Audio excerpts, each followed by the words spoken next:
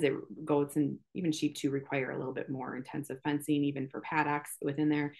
So we use that most of the time. I do subdivide my pastures in half with like a semi-permanent fence, where I just have step-in posts with 2 strands of poly wire. And the other piece I would say is training. And so training is key.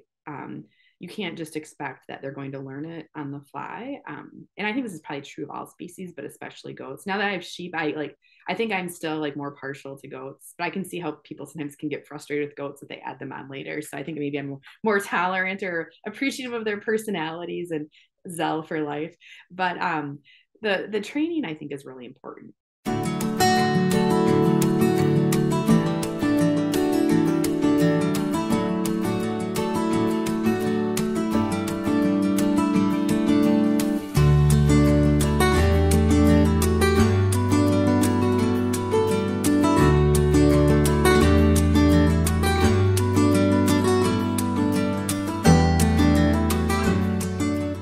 I am so excited to be joined by Leslie today. Leslie, please take it away. Tell us about your farm, tell us about your enterprises, and what got you excited about goat grazing. Sure. So my name is Leslie Svacina, and I own Cylon Rolling Acres. We're a grass-based goat farm in western Wisconsin. And I say goats, but it's mostly meat goats, but we do have a small flock of sheep as well. So we've been a year into grazing sheep, so I need to sometimes remember at least to acknowledge them. They're still well cared for. They're just our focus has always been on goats, and so that's kind of where my brain sits. But we have, the farm itself. We our herd. We have about a herd of about 70 to 80 head right now, of breeding stock of Boer-Kiko cross goats, and we raise them for meat. Everybody always asks us about everything else except meat, which is okay. I mean, depending on your background, people may not be as familiar with raising goats for meat, but they're a pretty multi-utility species. And depending on your background, if you're, I mean, to put it very like generally speaking, if you're not like a white Anglo background, it's very possible that goat is probably either more familiar. Maybe you don't eat it a lot, but it's, maybe grandma had, or for special occasions would cook it, or you might have it occasionally, or you're familiar with it. And so we've been over this journey of raising meat goats. It's been this mix of getting a good system down for raising them in the practices that we do with rotational grazing and regenerative farming practices, but then also on the other side of things, because we are a working farm, also really working on continuing to define and create a market for our goat meat, and that side of things. But from a farm standpoint, we talk about how many animals we have. Of course, they have, we could every year, so they tend to have twins, sometimes triplets, once in a while quads. I prefer twins, just because it's more functional. So like our herd size, like our actual herd size can really fluctuate over the years, depending on where we're at seasonality and where we're at marketing goats as well too. So, but we're raising them with grazing practices. And so that's been really, like, as we got started farming about 10 years ago, we are, I say we, my husband's involved with the farm, but it's my entity, but because we're a family operation, he still assists a lot. So it's kind of we, me, type of thing. But with the goats itself, as we got into raising them, we knew as we looked at options that grazing was really how we wanted to raise our animals. There's like a couple like elements. So one, as being a newer farmer, and we had to purchase our land, we knew we needed to be pretty creative in how we do things, but then also really keep a low bottom line. And that doesn't mean that we like a low input system. So it doesn't mean we're not caring and providing for our animals, but we really have to be kind of like good stewards of our financials as a small business owner and as a farmer.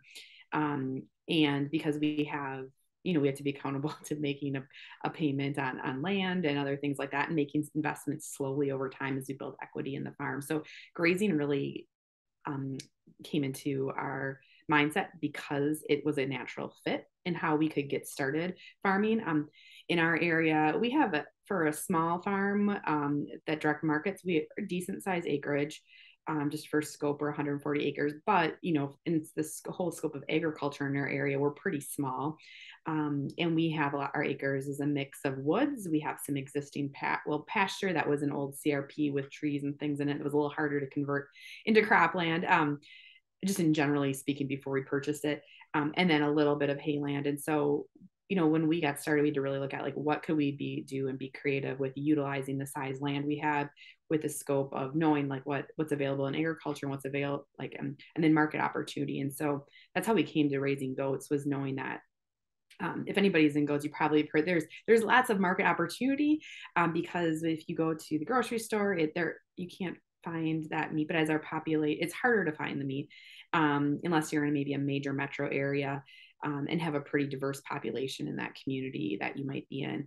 So like we looked at, there's market opportunity, but then also it's, we could do more with our land with smaller ruminants. And so that's kind of where we got started. And so that how everything kind of merged together. And then the other piece with grazing is that it just made sense from a standpoint of working with the ecological system that's around our farm, and working alongside Mother Nature. It sounds kind of, I don't know, idealistic, but it is. It's like, that's the mindset of like, it's not always easy. Of course, any farming isn't easy, but it's the concept, of if we were working with Mother Nature instead of fighting her,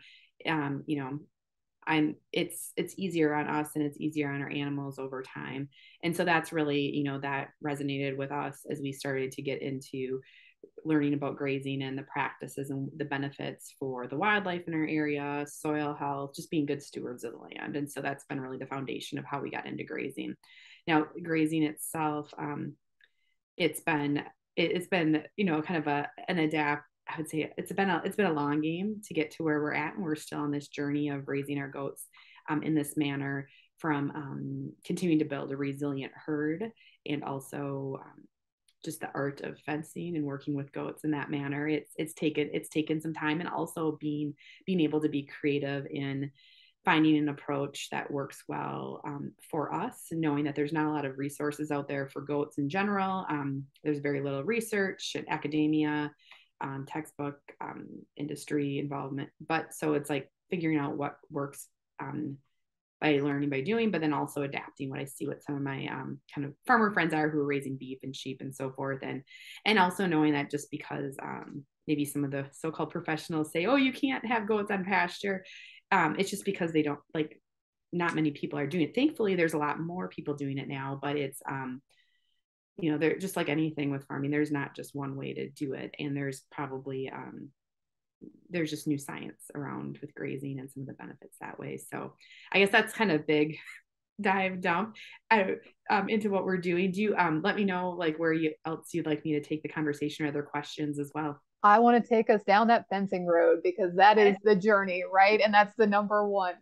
Tell me definitely what didn't work, like maybe kind of what the first thought is and why you abandoned that system, and where you are now with fencing, because that's, if water can get through it, goats can go through it, right? Like, sure, yeah. That, and every time I've talked about having goats, somebody's always like that story about how the goat got out and got on their dad's truck, and then goats are gone. And I totally get it, because when we got started with grazing, or raising goats, not even grazing, grazing was part of the process from the start, but it was okay. So if we're gonna have goats, I know we need to have good fence. I don't want to have my goats get out. I will admit they do sometimes get out, but I really wanted to minimize that, because again, I want good fences make good neighbors, no matter like how many or what kind of species you have.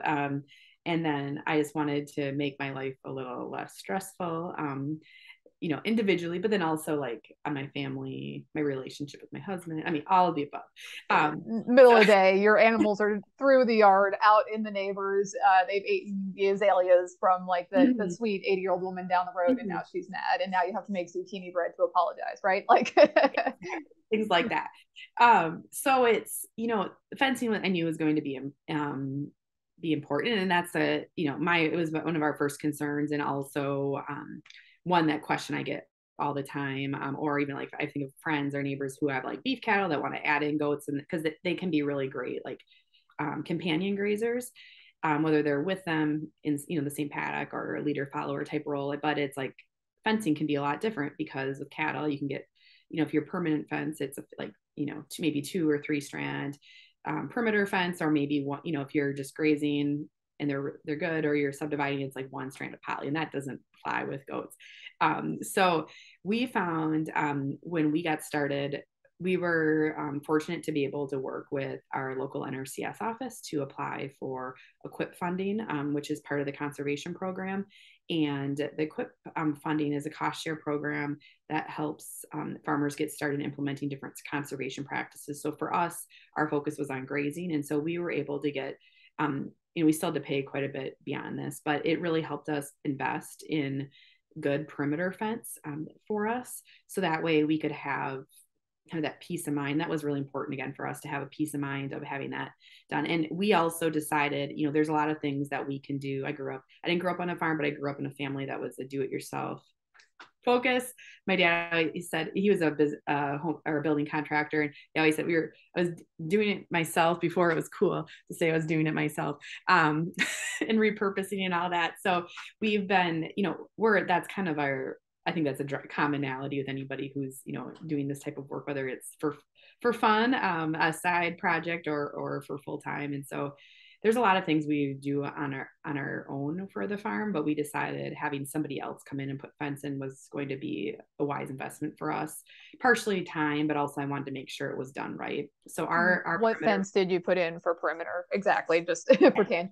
So our perimeter fence is woven wire, and then we have a hot strand or a strand of high tensile on the top that's hot or electrified, and then the bottom, about 6 inches underneath our woven wire, is why am I blanking that? Barbed wire. The traditional fence means, and so the barbed is really below. We have guardian dogs that live full time with our goats, and so that's so they don't dig underneath. Though they're not really. There's probably some areas where they dig, like, but usually it's not in our pastures. But then in the barn or wintertime. But then also from a predator standpoint, it prevents or deters, probably is a better bet. Predators. What height did you go for on your fence? And our fence is about 48 inches tall. Okay. And so the electric on top is nice. Well, it's good because it prevents the goats from standing up on top of standing on the fence. So they will sometimes put their hooves up on it, but because that electric's there, it's just a little reminder. It doesn't hurt them. I mean, it is startling, but it's a reminder that it's there and they should stay down. And then of course, other animals from coming in. And so, it's about 48 inches tall. Our woven wire is big enough that some of the goats can get their heads stuck through. So sometimes that is a little bit of, our animals are horned, so sometimes it is a little bit of a pain in my side. But I have to check I check my goats a couple times a day. So if there are some that are stuck, I just help them get out. But usually it's like a teenager phase of when they're at a certain age and their horns are still small enough. And usually if they have enough to eat, it's not a big deal. But occasionally I have a few that it doesn't matter if there's enough to eat. The grass is always greener on the other side. So, but the hot wire on the top is nice as well, because then when we subdivide our paddocks, I just take our portable fencing, which is a little bit more like just grab and go type style fencing. We can just clip onto that, and then it electrifies our fencing to subdivide for paddocks. And so for that, we're using kind of a combination of options. So like in our existing fence, we're using what's called Gallagher's Smart Fence. It's a 4-strand reel fencing system, kind of all in one. It's got fence posts in there. If you take a look at like my social pages on in YouTube or Instagram or Facebook, you'll see us using it. I really like it because it's easy to use, and it's because goats and even sheep too require a little bit more intensive fencing, even for paddocks within there. So we use that most of the time. I do subdivide my pastures in half with like a semi-permanent fence, where I just have step-in posts with 2 strands of poly wire, and they stay in there as long as there's enough to eat. And the other piece I would say is training. And so training is key. you can't just expect that they're going to learn it on the fly. And I think this is probably true of all species, but especially goats. Now that I have sheep, I think I'm still like more partial to goats, but I can see how people sometimes can get frustrated with goats if they add them on later. So I think maybe I'm more tolerant or appreciative of their personalities and zeal for life. But the training I think is really important, because and you can't always guarantee, like you don't want to assume they're going to learn from others too, or they're going to learn it, because once one knows they can get out, the rest will follow and want to be by, because the herd animals want to be by everybody else. And And so, that's a hard lesson, right? Because as soon as one learns, and if you have a herd of 70, that's a very yes, slippery slope. very problematic. And so we will train our goats every beginning of every grazing season. Most of our experienced older does will remember, and the kids do take the lead from their parents, but or their moms, but like it's still good for them to understand and have a reminder of how the fence works, because in the winter time, they're around the there we still have our fence electrified, but we're not, because we're in Wisconsin, we're not using the portable fencing, just because it's harder to put in the ground, and the way we're feeding hay out on pasture, so it's like they're not exposed to it like they are in the summer. So it's when we do the training, essentially it's a few, we make a small little section with the fence, and probably depending on where we do it, we might put a second, a second, I don't know, call it like a second fence around that fence. And then usually it's like when they haven't been on grass before, so they're super excited to get fresh pasture. I let them out. I watch to make sure, especially that first day, that especially the young ones who are newer, that as they eat and they get closer, they're usually not always paying attention. Then they experience that little shock, which again, it's like, they squeal. It's not, it will be startling, but once they recognize it, they'll respect it. So it's kind of one of those processes you have to do. I mean, it's designed to be a protector as well. So I know sometimes people get a little nervous about electric fences, but that's made a big difference for us to do that training. So we'll do that. I'll have them go out for about an hour. I'll watch, especially the first day. If an animal gets out, I'll help them get back in, or if I need to turn it off quick and kind of get the fences fixed.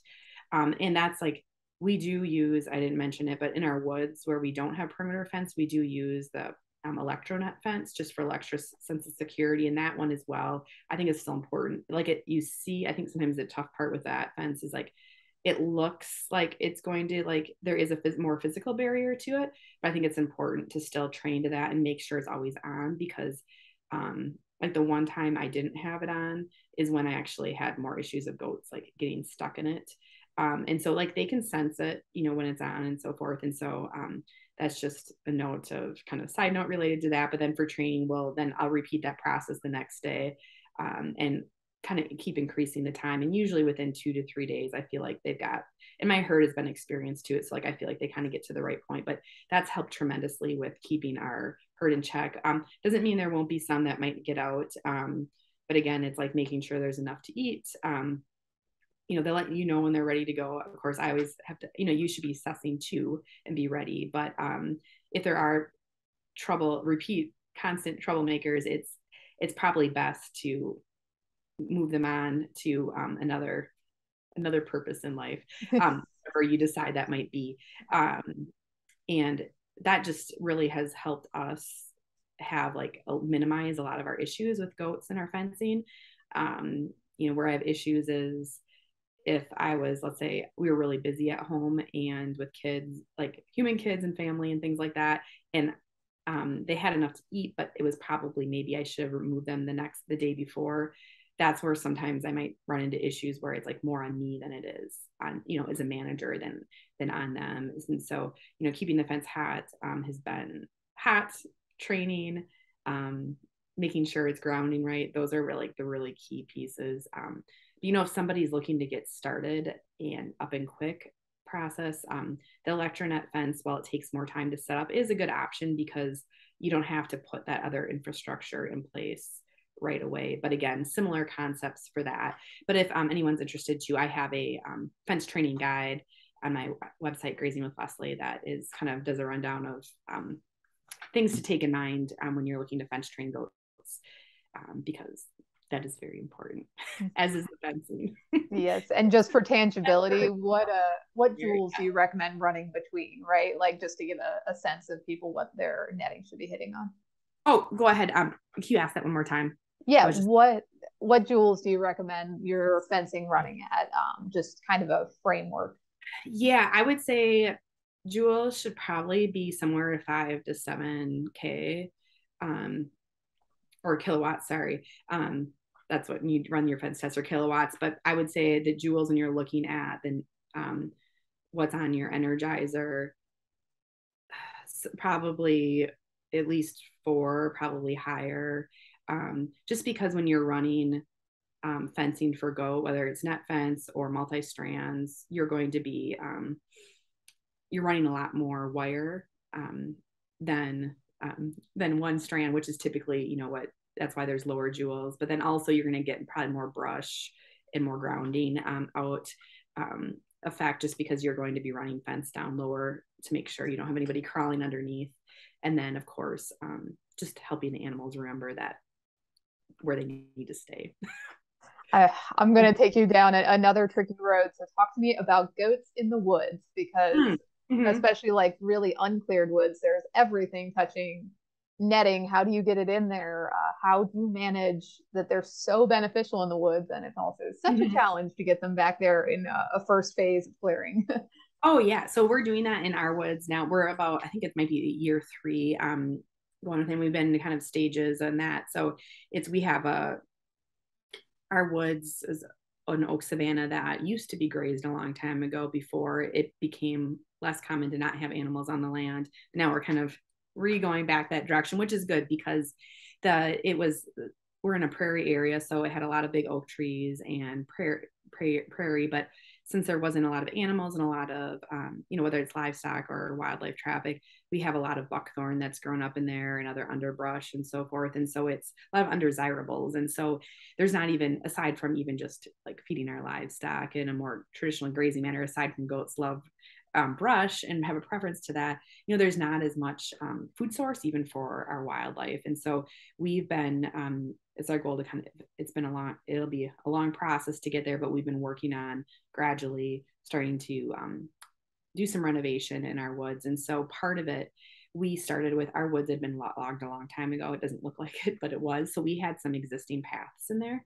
And so we had been using those paths initially to, as we got started, to put up our fence. But this last year, we took a more, we were trying to figure out ways that we could be more efficient, knowing that the electric fence, the netted fence takes more time to put up. And there's more obstacles in the woods, roots and The like rocks, yeah, every single thing in the woods doesn't put a foot yes, in. it can be a morale dropper when you're putting it up, especially if you're trying to rush to get the next paddock set up.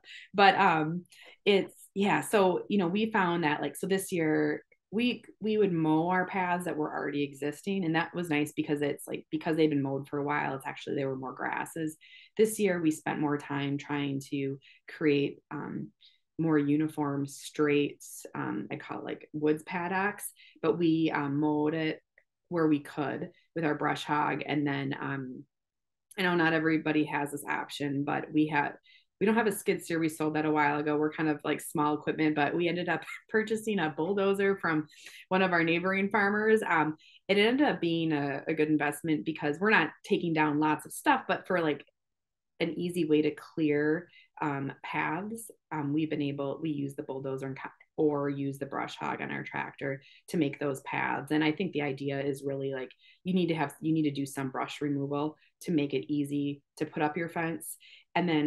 And that could also be like, if you don't have the equipment, find maybe somebody or somewhere you can rent something from, go in, get your paths set up. So that way over time, then it just sets you up for success. Cause I'm really glad, like this year we were able to start way in the back of our woods, which we've never grazed before. But now that we have these paths set up, it's a lot easier to set things up, be more efficient with how our fences get set up. If they're straight and only have a few corners, it's a lot easier than all these bends and curves and everything.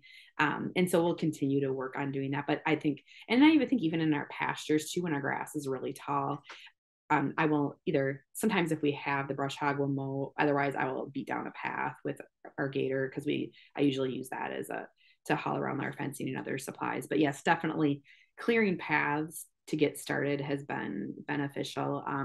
I think like in general, the work the goats can do is pretty good, but like what they can cover, like goats per acre, is going to be a little bit, especially when you don't have as much undercut, like under that's how grass under the tree canopy. You're probably going to have a lot larger paddocks than what you might use if you were in more of a hybrid situation or a grassy pasture.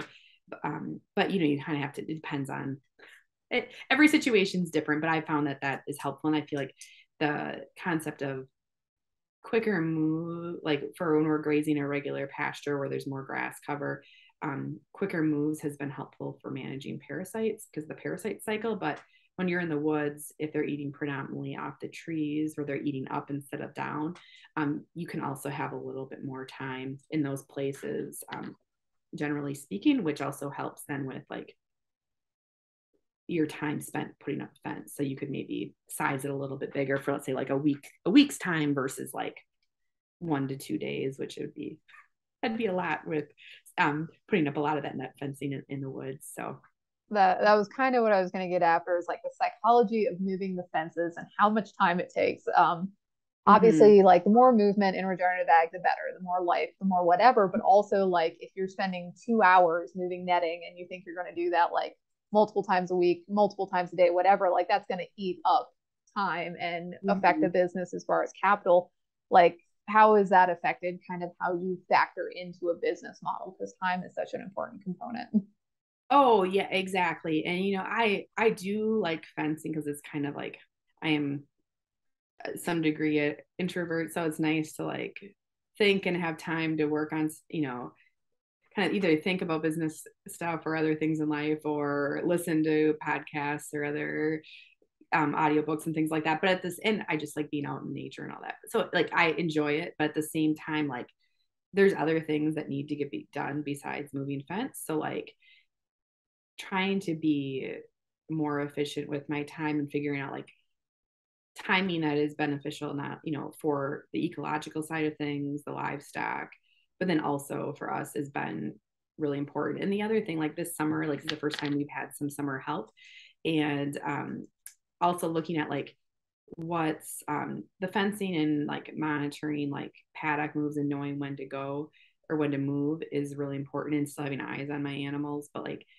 I also have to look at like from a business perspective, like what's the best use of my time. Fencing is very important, but if I am bringing on some help, like where is like the dollar, like you think about like putting a dollar value on certain types of work responsibility. As a small farmer, small business owner, I wear all the hats, but working on marketing and new business ventures or offerings within our farm is going to help me move things down the road more than spending time fencing. I mean, the fencing still has to get done. So I look at it like, okay, so now so that's where we focus, like some of our help this last summer was helping on the fencing side of things, just because then I could put my time into some of these more high value things. But that said, that's not, everybody's got a different model, but it's, even within the woods, we've been thinking about, okay, so how can we do this how can we continue to do this if we're not going to invest in perimeter fence, or can we do bigger blocks and divide it with our net, with our, with poly wire in the center, just to like have the framework set up, and then we can move them, or where do we place our water? Again, like the instead of working with these oddball sizes with what paths were already there, which worked to start with, having more efficient ways to put up fence. I mean, all those things have helped us try to make ourselves more efficient, because time is still, it's still money, or it's still like, lost opportunity elsewhere too. Yeah. And as a farmer, always important to value your time and pay yourself, right? Like even if it is, what you enjoy and like part of being in nature, it's still like, you're a farmer and your time should be compensated for. I strongly feel it's important to keeping this going. And especially if you're direct marketing or using your goals for a service, like just because you do like I think a lot of us who farm get into this because we really enjoy the work, but like the work and what you produce out of it is not any good if you don't have I mean, what are you doing for if you don't have a place to serve, a customer with? And so you need to make sure you're spending some focused time in that area as well too, if that's what, if you're looking to be in that segment of agriculture. I mean, some folks will, do with if you do wholesale or sell to like a larger market base, it's a little bit different than with providing a direct service or product. So well, take us down the direct to consumer road. That is a challenging but rewarding kind of space. So tell me a little bit about goat was not the first meat that's in your grocery store. Like, tell us about, like, is it tough to market? How did you get into the niches? And how are you really working on developing out the relationships with people that in a way that really values like all that time and effort you're putting into the quality of the herd, the rotation, the land? Like, tell me how you're building these relationships. Sure. So we part of it was when we got started. I was thinking goes. I have a friend who teaches in a neighboring community, and in her community, there's a really large Muslim population, and she had shared with me, you should take a look at meat goats, and just because of availability or growing diversity within our region, but just in general of our country in general, and it's obviously much more than Muslim population. I mean, there's just about, as I talked about before, it's a pretty diverse kind of array of cultural backgrounds that do consume goat, or goat is often, a protein option. And so as I looked into it more, again, availability, that's just tough, that's out there. And so it's there's a lot of opportunity with goat. The thing that makes it but it's not like you have to work to to create that marketplace and build a business. It's not like you will, grow it and they will come. I mean, there's some, they'll up until probably recently, the regular like livestock market, at least in our region, it has been really good, which is great in general. So like can be some options. It hasn't always been really great. So for us, as we've been looking at, we knew we wanted to direct market just to be able to provide more value to us as the grower. But there's a lot of opportunity, but it's not like a super easy win. But I think that's true of all areas of agriculture, no matter what you're doing. But when the market itself, when we started, we were kind of made gradual progression. So right now, just to get context, we are selling everything through almost everything through our website, direct to consumer. It's most of what we're selling is shipped across the country. Most of our focus is in the upper Midwest, Wisconsin, Minnesota, but we do have customers throughout the country. And then we have a little bit of a wholesale customer base, like here in Western Wisconsin and the Minneapolis-St. Paul area. But as we've grown, most of my focus has been on the direct to consumer side of things, just because there's less risk.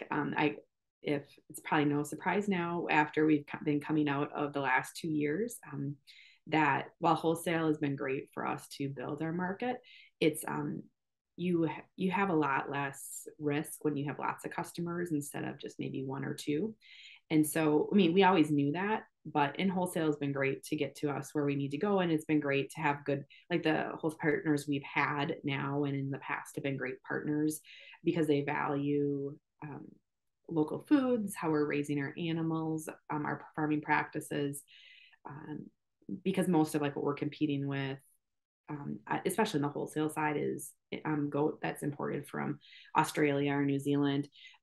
And so there's nothing wrong with those farmers, but personally, I would love to see, more domestically raised, proteins across the board. But yeah, so it's kind of an interesting market. So so when we started, we sold the first few years sold to our livestock market because we were just growing our herd, getting the feel of like getting infrastructure set up. But I always knew I wanted to direct to market. So I started to create an online presence, a website for us, social media presence, just to start building relationships. And then slowly I was building our email list too, because that's our main form of sales. And it's, it's easy to like kind of get going and you're like, well, I'll do some of this other stuff later. And like, it's definitely more intense now, but it's, people like to watch the behind the scenes and see you grow and kind of are a champion for who you are. And so that's helped us along that way with continuing to build a community and a customer base. So as we started to get more into marketing, we would work with and before we had on farm infrastructure for storing meat and licensing, that way we worked with a couple local butcher shops to do them, sell whole and half goats. I learned pretty quickly once we started selling whole and halves that it only made sense to do a whole goat because goats are pretty small. And so if you compare it, comparing to even lamb, obviously beef, like a whole goat, once the animal is cut and packaged, maybe 25 to 30 pounds of usable meat. It depends on the size of the animal alive, but it's like, that's not, it's like a grocery shopping bag, reusable shopping bag full. So it's. And what's your weight of the animal, just for context? The Yeah. Boer-Kiko, what's your average there? Yeah. So we are like, we will harvest at about 60 to 70 pounds. My goal is closer to 70. Actually, because we're direct marketing everything, I'm working on rate of gains to be closer to like 80, maybe 90 within, I'd say like 7 to 12 months of age, because it costs a lot to process a goat. And so if I can still have quality meat, but have a little bit more yield, and customers just expect larger cuts, even if they've eaten goat before, because, they're thinking about like what lamb chops look like, or what, a steak from a steer might look like. So it's, some of it is like kind of that, it's a little bit different size and time approach because we're direct and because we also are grass fed. And if you might look at like a local market you might be in.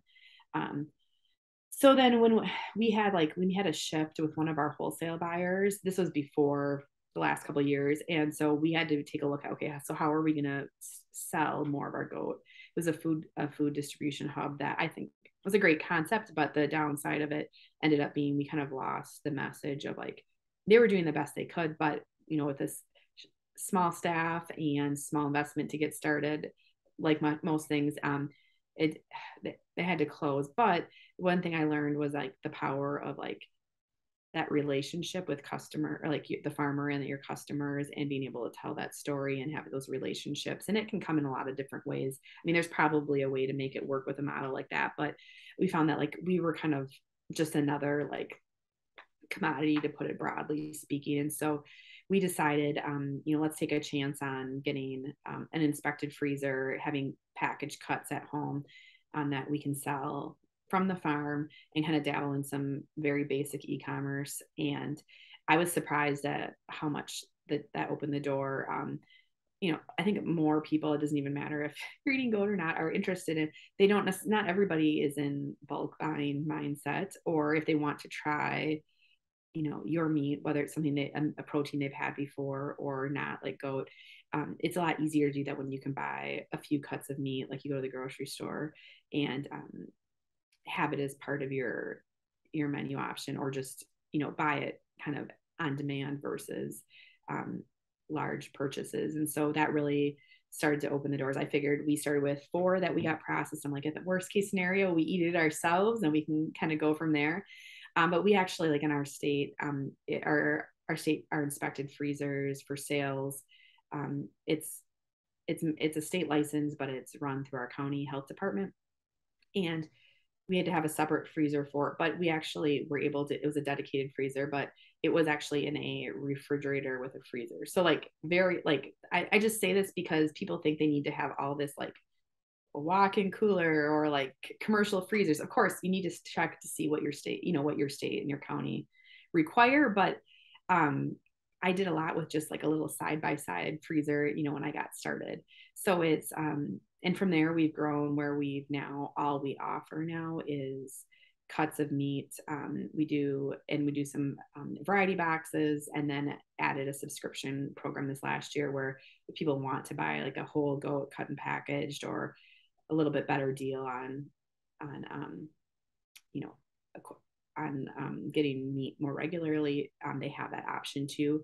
One thing I would say, like also like as when it deals meat goats, so we're very focused on, you know, this retail market.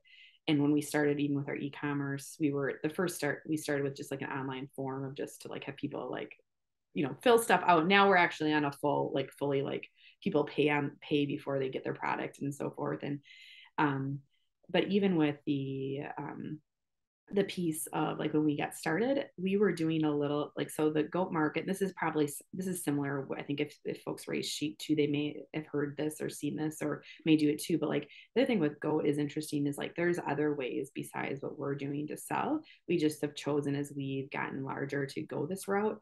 But when we got started, aside from working with a butcher, we would also sell goats live for the purpose of eating. Also, you know, depending on state requirements, you know, for us in our area, our customers would take the goat home and they would, do the harvest and cut and package at home. And it sounds to some people, it sounds kind of crazy, but like that's just more of like a norm or not. It's more common with goats and sheep to have that be an ask of customers.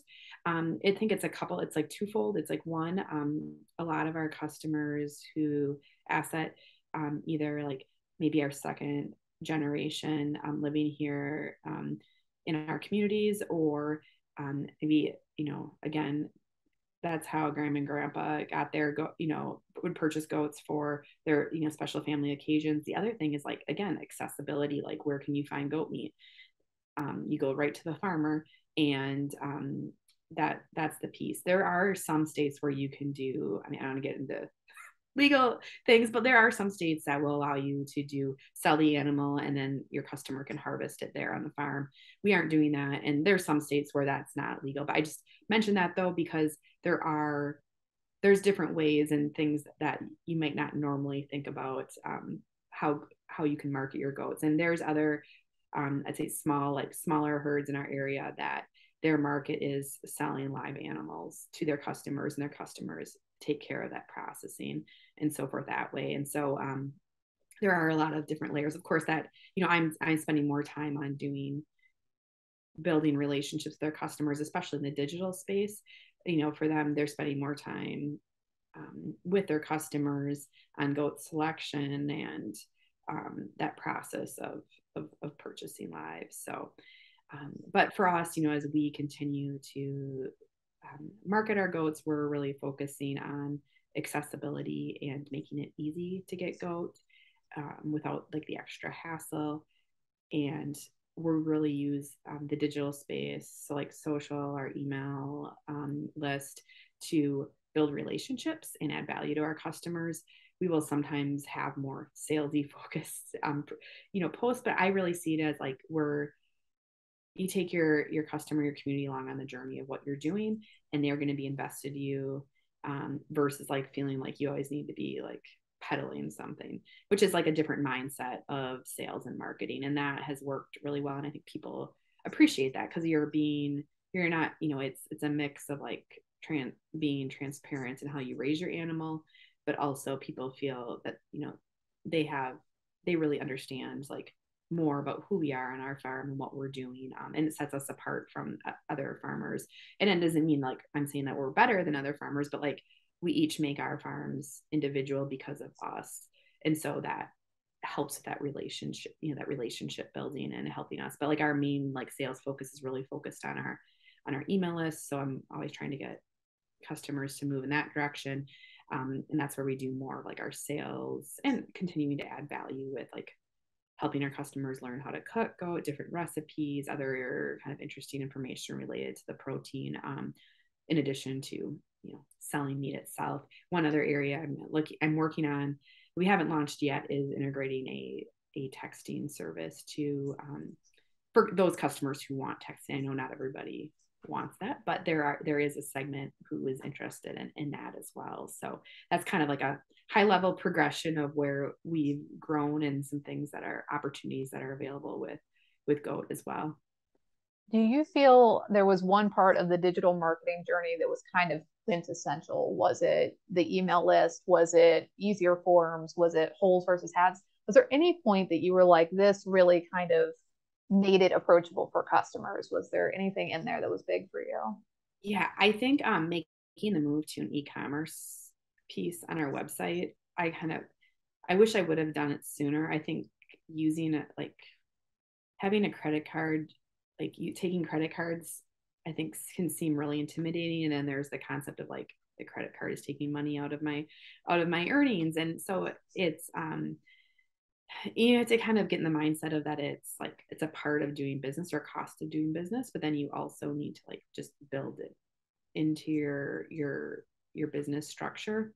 But once we had that available, and I think people are becoming more open to buying online now the last few years, but like once we added e-commerce, it was like it was easier for people to buy because they're used to buying, not everybody, but like a lot of people are used to buying on Amazon. We're not going to be Amazon, but if we can try to have a more seamless process to place an order, it can make a huge difference in getting those sales and also capturing them when the customers want to buy. You know, when we were doing an online form, I mean, it helped, but like then we were emailing back and forth on what was available and like times to pick up, and it was just like, you know, then you lose customers because it's just kind of like we make it too much work for our customers. And so I think when we were able to streamline it and make it easy for our customers, and it actually makes it easy for me too, that you know, it really helped us kind of move forward. And then I would also say like the secondary to that was developing an email list and continuing to work on growing that and serving our customers and being regular with that really has helped as well too. It's work, but it's been important investment that way. I love it. You've been such a wealth of information on all the different subjects. Do you have any kind of last words of wisdom for anybody who would want to get started in the space or has goats but hasn't turned them into enterprise? What's kind of your words of wisdom to those? Yeah, I think like getting started with goats, you know, you need to kind of get some of the infrastructure piece set up, but I think even starting small with getting a herd started, you can kind of, because goats, we didn't even get into like the raising side of things, but like they are unique in their own in terms of their requirements. You know, they can be a little more high maintenance. So like getting the feel just of their personalities and how they work as a livestock species, I think is sometimes a big learning curve. But then, you know, so you want to get the ball rolling. But once you have them, you need to kind of be thinking about, okay, you know, pick some options on or some avenues of where you think you might want to start for selling them, or just start with, if you have a livestock market opportunity, maybe focus that direction and then start to gradually build some other opportunities within that. Because I always thought, you know, being in a rural community, there's not my opportunities were like an hour away in the big city. Well, I found out pretty quick that there's a lot of people who are interested or willing to even have go a little, you know, occasionally, right, you know, in our local community in Western Wisconsin, where we're still pretty rural. And so it's, you know, as you get going, you're going to be surprised at the opportunities that might come up, but you've got to start somewhere to have something to offer too. I love that. Leslie has so many other resources outside of even what we've talked about here. So I will drop her website, her social media. It is just constant helpful information. So everybody go check her out. And I know you also have places where people can connect with you, ask you direct questions. So we'll link all those. I appreciate it so much, Leslie. Thank you so much. Yeah, no problem. Thanks for the invite, Lauren.